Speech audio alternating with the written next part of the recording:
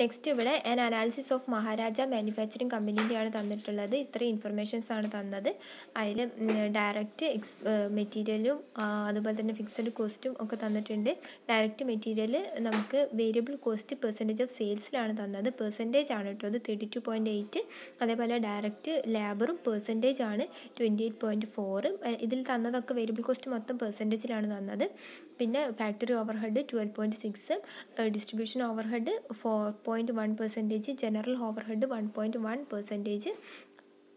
Fixed cost എത്രയാണ്? Factory overhead 1,89,900, distribution overhead 58,400, general overhead 66,700 ആണ് തന്നത്. നമുക്ക് എന്തൊക്കെയാണ് ഇവിടെ കണ്ടുപിടിക്കാനുള്ളത്? ബഡ്ജറ്റഡ് സെയിൽസും ഇവിടെ തന്നിട്ടുണ്ട്. അതായത് സെയിൽസിനെ തന്നെയാണ് ഇവിടെ ബഡ്ജറ്റഡ് സെയിൽസ് ഉദ്ദേശിക്കുന്നത്, അല്ലാണ്ട് BEP സെയിൽസ് അല്ല കേട്ടോ. BEP സെയിൽസ് ആണെങ്കിൽ ബ്രേക്ക് ഇവൺ സെയിൽസ് എന്ന് പറയും. ഇത് ബഡ്ജറ്റഡ് സെയിൽസ് എന്ന് പറഞ്ഞാൽ സാധാ സെയിൽസും സെയിം ആണ്. എത്രയാണ്? 18,50,000 ആണ് തന്നത്. എന്തൊക്കെയാണ് നമുക്ക് ഡിറ്റർമിൻ ചെയ്യാനുള്ളത്? ബ്രേക്ക് ഇവൺ സെയിൽസ് വോളിയം നമ്മൾ കണ്ടുപിടിക്കണം.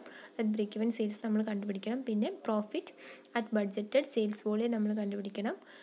എത്രയാണ് പ്രോഫിറ്റ് ബഡ്ജറ്റഡ് സെയിൽസ് വോളിയത്തിൽ വരുന്നത് നമുക്ക് കണ്ടുപിടിക്കണം. സെയിൽസ് മാത്രമേ തന്നുള്ളൂ, പ്രോഫിറ്റ് കണ്ടുപിടിക്കണം.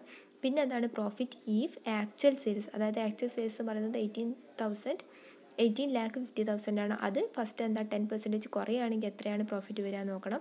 പിന്നെ എന്താണ് 10% ഇൻക്രീസ് ആവുകയാണെങ്കിൽ എത്രയാണ് പ്രോഫിറ്റ് വരിക നോക്കണം. ഈ ബഡ്ജറ്റ് സെയിൽസ് എന്ന് പറയുന്നത് ടോട്ടൽ സെയിൽസ് ആണ്. ബഡ്ജറ്റഡ് സെയിൽസും ബ്രേക്ക് ഇവൺ സെയിൽസും മാറിപ്പോയത് കേട്ടോ. അപ്പോൾ അതിങ്ങനെ കണ്ടുപിടിക്കാൻ നമുക്ക് ഡീറ്റെയിൽ ആയിട്ട് നോക്കാം പ്രോബ്ലം വൈസ്.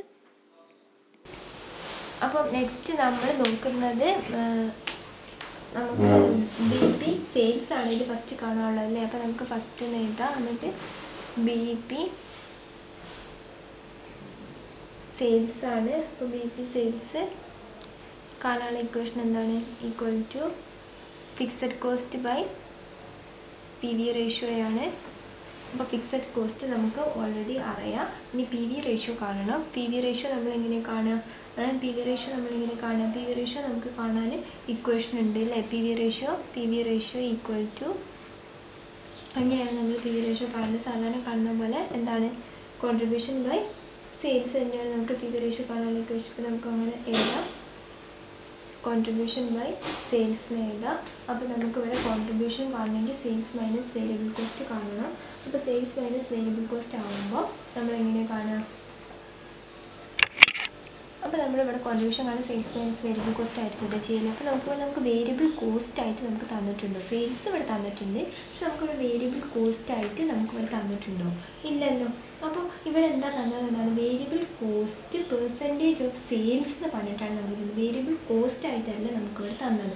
അപ്പോൾ നമുക്കിവിടെ വേരിയബിൾ ആ ഒരു ഇക്വേഷൻ യൂസ് ചെയ്തിട്ട് നമുക്ക് കോൺട്രിബ്യൂഷൻ കണ്ടുപിടിക്കാൻ പറ്റുമോ? ഇല്ല.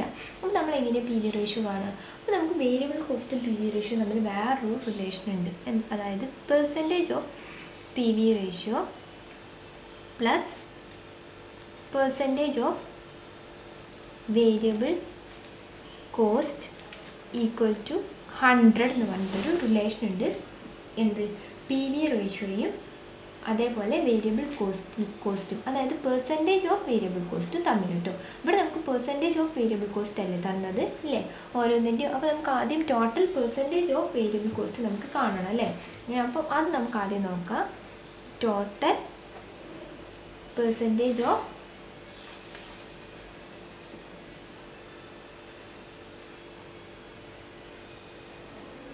വേരിയബിൾ കോസ്റ്റ്, അതായത് എന്തിൻ്റെ മുകളിലാണ് അത്?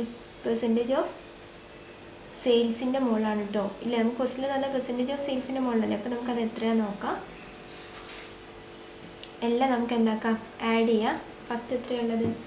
32.8 പ്ലസ് 28.4 പ്ലസ് 12.6 പ്ലസ് 4.1 പ്ലസ് 1.1 അല്ലേ.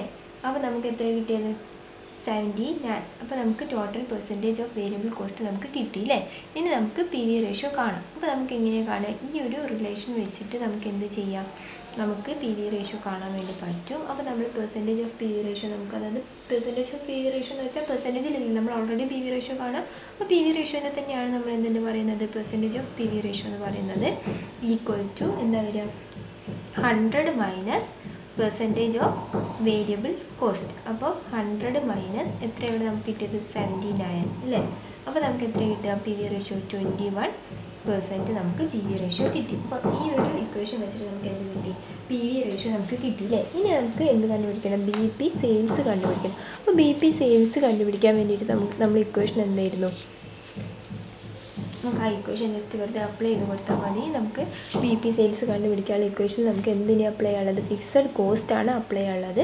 അപ്പോൾ നമ്മൾ ഇക്വേഷൻ്റെ മുകളിലുള്ളത് ഫിക്സഡ് കോസ്റ്റ് അല്ലല്ലോ. ഇവിടെ എത്ര ഫിക്സഡ് കോസ്റ്റ് തന്നിട്ടുണ്ട് ക്വസ്റ്റ്യനിൽ നമുക്ക് ഫാക്ടറി ഓവർ ഹെഡ് തന്നിട്ടുണ്ട്, അതേപോലെ ഡിസ്ട്രിബ്യൂഷൻ ഓവർ ഹെഡ് തന്നിട്ടുണ്ട്, ജനറൽ ഓവർ ഹെഡ് തന്നിട്ടുണ്ട്. അത് മൂന്നും എന്താണ് ഫിക്സഡ് കോസ്റ്റ്. അപ്പോൾ നമുക്ക് ഫിക്സഡ് കോസ്റ്റിൻ്റെ ടോട്ടൽ കാണണം. അപ്പോൾ ഫിക്സഡ് കോസ്റ്റ് ഈക്വൽ ടു അത് മൂന്നും കൂടി ആഡ് ചെയ്യുക 1,89,900 പ്ലസ് എത്രയാണ് 58,400 പ്ലസ് 66,700. അത് മൂന്നും കൂടി ആഡ് ചെയ്യുമ്പോൾ നമുക്ക് എത്ര കിട്ടുക 31,500 കിട്ടും. 3,15,000 കിട്ടും. അപ്പോൾ നമുക്ക് ഫിക്സഡ് കോസ്റ്റ് നമുക്ക് കിട്ടി. നമുക്ക് എന്ത് ചെയ്താൽ മതി ജസ്റ്റ് ഇക്വേഷനിൽ അപ്ലൈ ചെയ്താൽ മതി. അപ്പോൾ B P sales equal to എത്ര വരിക 3,15,000 ഡിവൈഡഡ് ബൈ എത്ര വരും നമുക്ക് പി വി റേഷ്യോ അറിയാം 21%. അപ്പോൾ നമുക്ക് എത്ര കിട്ടുക 15 lakh കിട്ടും. 15 lakh ആണ്. അപ്പോൾ നമുക്ക് ബി പി സെയിൽസ് കിട്ടിയത്. അപ്പം RS 15 lakh കിട്ടി ബി പി സെയിൽസ്. നമുക്ക് നെക്സ്റ്റ് ചെയ്ത് കണ്ടുപിടിക്കാനുള്ളത് എന്താണ് profit at the budgeted sales വോളിയമാണ് next നമുക്ക് കാണാനുള്ളത്. അപ്പോൾ നമുക്ക് നെക്സ്റ്റ് കാണാനുള്ളത് നമുക്ക് ഇവിടെ എഴുതാം എന്താണ് profit at budget sales volume അല്ലേ. അപ്പോൾ നമുക്ക് പ്രോഫിറ്റ് കാണാനുള്ള നമ്മുടെ ഇക്വേഷൻ നമുക്ക് ഓൾറെഡി അറിയാം. പ്രോഫിറ്റ് ഈക്വൽ ടു എന്താണ് കോൺട്രിബ്യൂഷൻ മൈനസ് ഫിക്സഡ്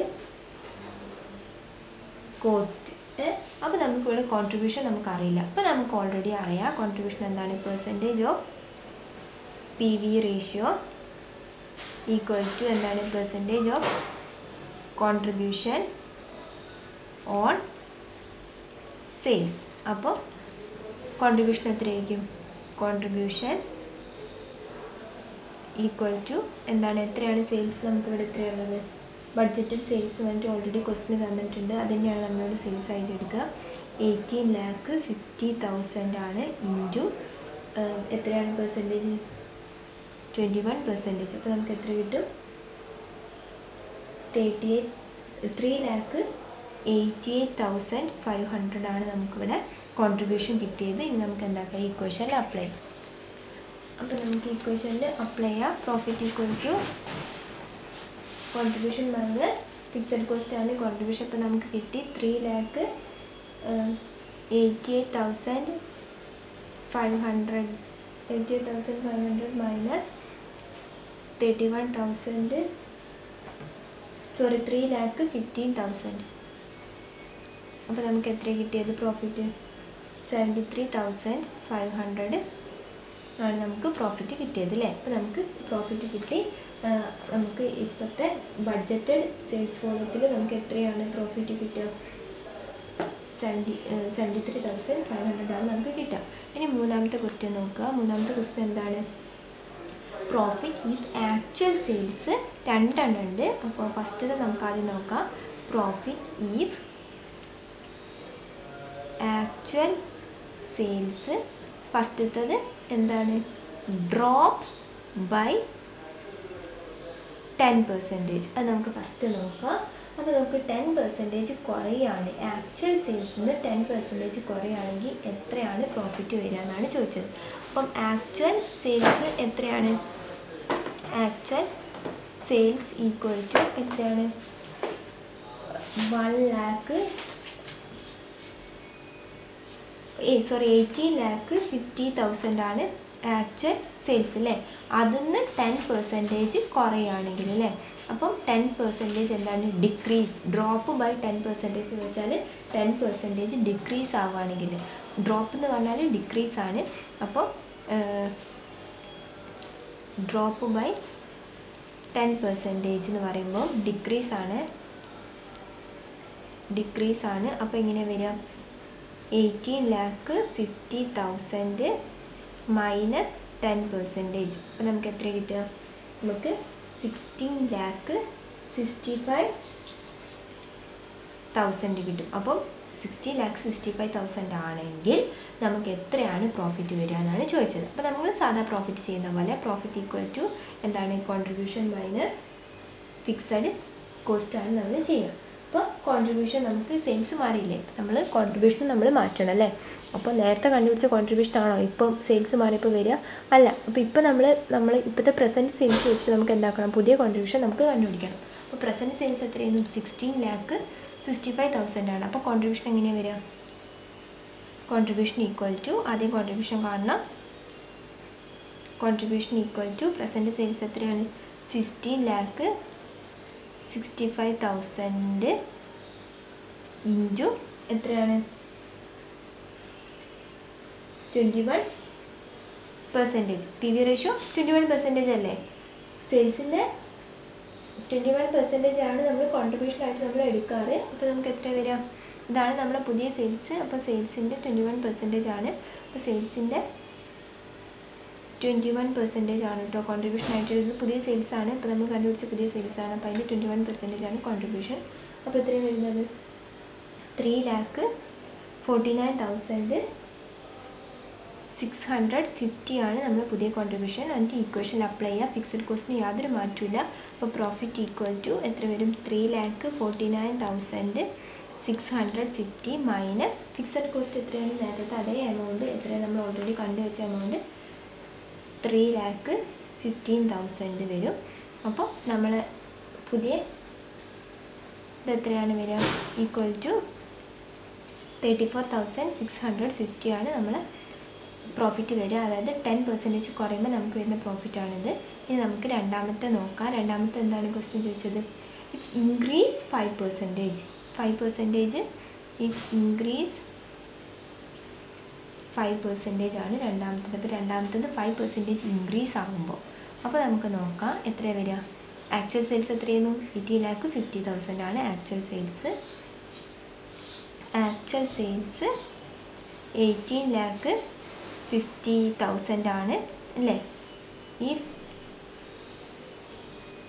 ഇൻക്രീസ് 5% ആകുമ്പോൾ 18,50,000 പ്ലസ് 5%, അപ്പോൾ എത്ര വരിക, 19,42,500 ആണ് നമുക്ക് സെയിൽസായിട്ട് നമുക്ക് വരുന്നത്. അപ്പോൾ 500, അപ്പോൾ നമുക്ക് ഈ സെയിൽസ് വെച്ചിട്ട് നമുക്ക് നോക്കാം.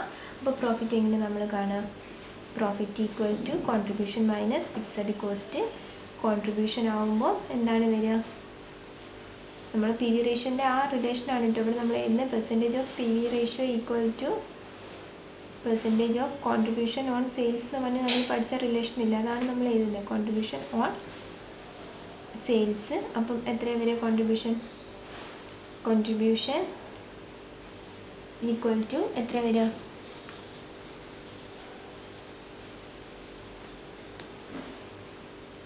Contribution equal to 21% on sales. അതായത് എത്ര വരും, 19,42,500 ഇൻറ്റു 21%. അപ്പോൾ നമുക്ക് എത്ര വരിക കോൺട്രിബ്യൂഷൻ, നമുക്ക് കോൺട്രിബ്യൂഷൻ ഈക്വൽ ടു 4,79,025 വരും കോൺട്രിബ്യൂഷൻ. അപ്പോൾ നമുക്ക് പ്രോഫിറ്റ് എത്ര വരിക, പ്രോഫിറ്റ് ഈക്വൽ ടു കോൺട്രിബ്യൂഷൻ എത്രയാണ്, 4,79,025 മൈനസ് ഫിക്സഡ് കോസ്റ്റിന് യാതൊരു മാറ്റമില്ല, എത്ര തന്നെയാണ് 3,15,000 അല്ലേ. ഈക്വൽ ടു നമുക്ക് എത്രയും പ്രോഫിറ്റ് അപ്പോൾ നമുക്ക് കിട്ടുക 92,925 ആണ് നമുക്ക് ഇപ്പോൾ 5% ഇൻക്രീസ് ആകുമ്പോൾ നമുക്ക് കിട്ടുന്ന പുതിയ പ്രോഫിറ്റ്. അപ്പം ഇത്രയാണ് നമ്മളോട് ക്വസ്റ്റ്യനിൽ ചോദിച്ചത്.